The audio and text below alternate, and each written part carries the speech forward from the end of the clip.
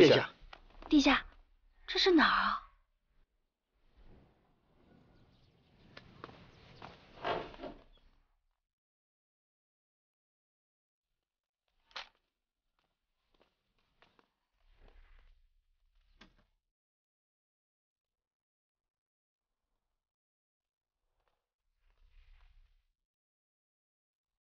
这是哪儿啊？关押雨泽的地方。那个花魁，你为何带我来这里啊？难道我与太后的事情泄露了？他要把我与那花魁关在一处？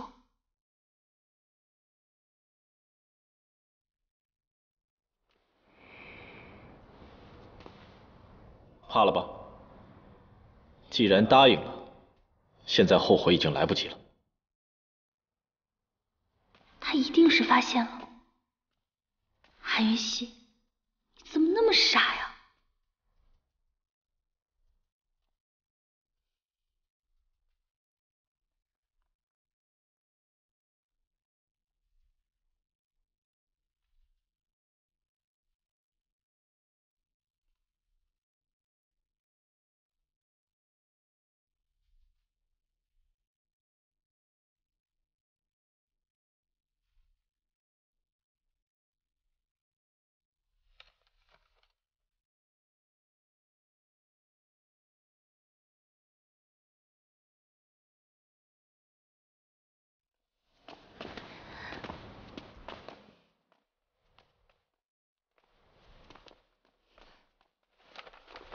殿下，王妃，情况如何？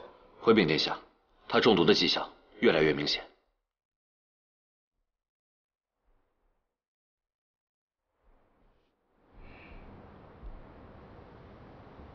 之前在毒蚊谷对付毒蚊的时候，没见你害怕，让你帮我看个病，吓成这样。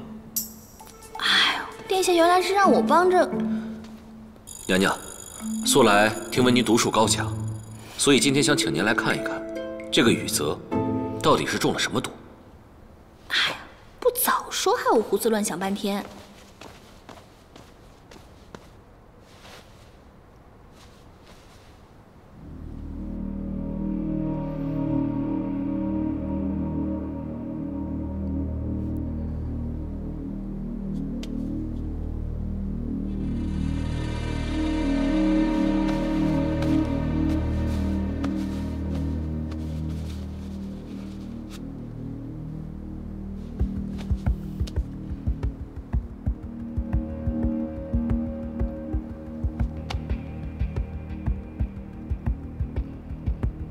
他可有接触毒的机会？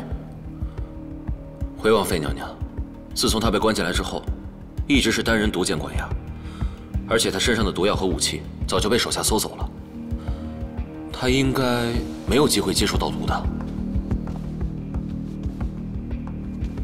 这不会有内奸吧？这些人可都是我的亲兵，不可能背叛我的。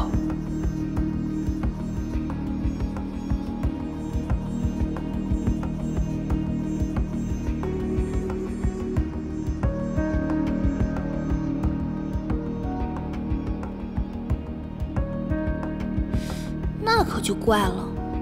那他最近可有什么奇怪的举动？绝食算不算？绝食？哦，对，属下想起来了，他前几日一口东西都不想吃，我们为了保住他的性命，每天只能给他灌米汤喝。那就奇怪了。如果他要藏毒的话，一定会藏在牙齿最里面那颗假牙里。可他一口牙齿都是天生的，那他会藏哪儿呢？米汤也是无毒的。米汤拿过来。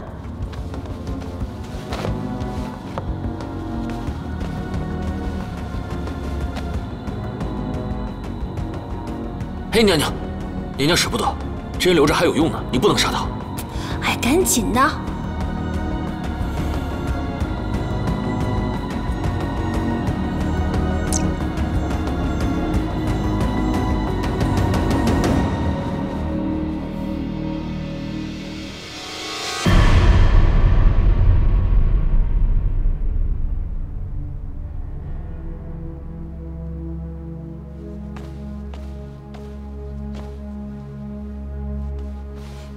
果然没错。他的血里有毒。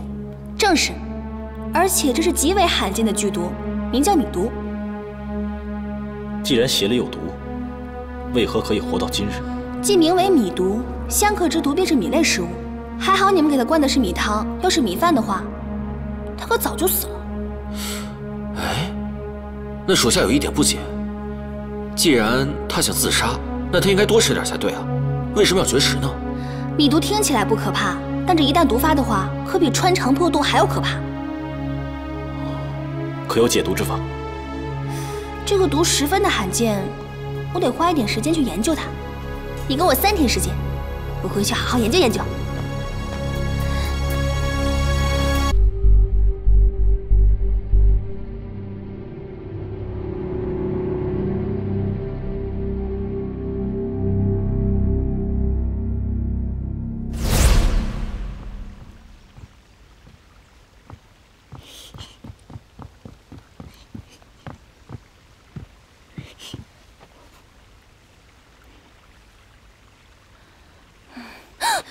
你在这里干嘛？你在干嘛？我想药材呢。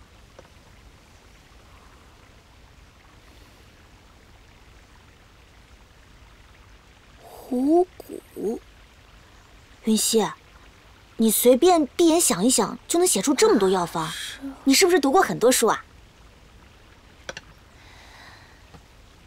还差几味药材，只能出去碰碰运气了。云溪，你要出去，你带上我嘛。你上次给唐离吃泻不止，你师兄罚你面壁思过，你忘了？你还是好好在这待着吧，省得你师兄又罚你。云溪，不送。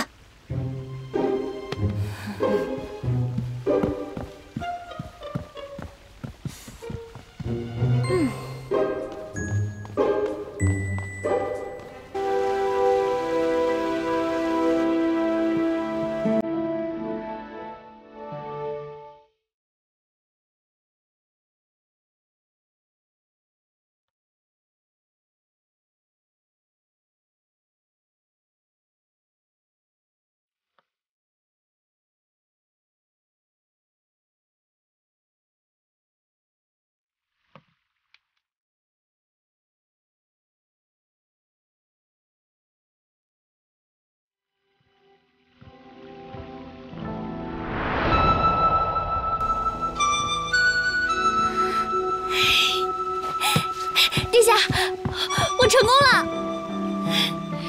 拿上解药，跟我走。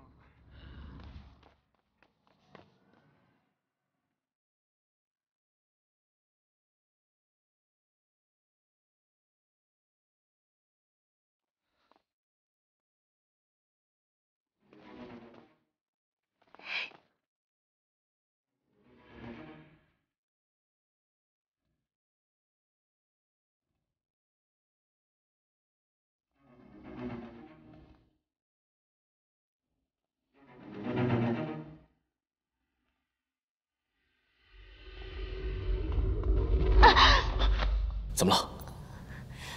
没事儿。脚受伤了？没事。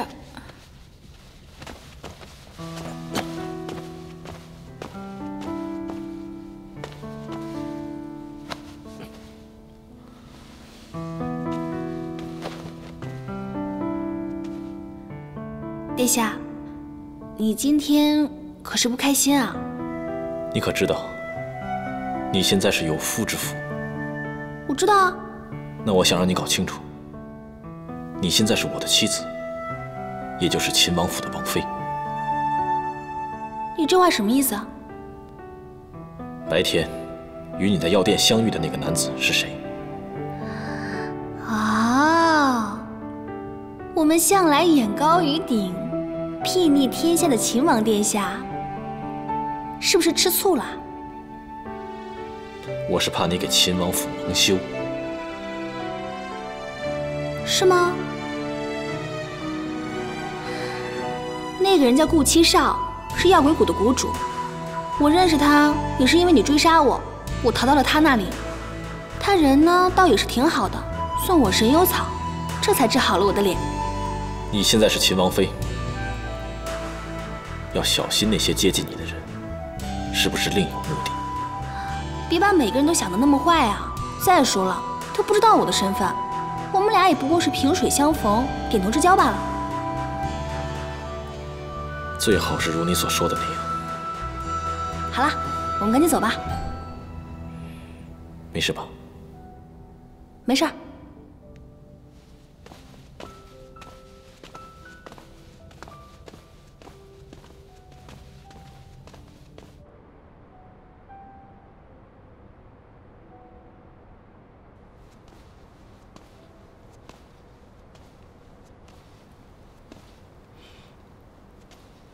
他已经吃过解药了，但他全身的经络都堵塞了，所以我得用银针给他通一下经络。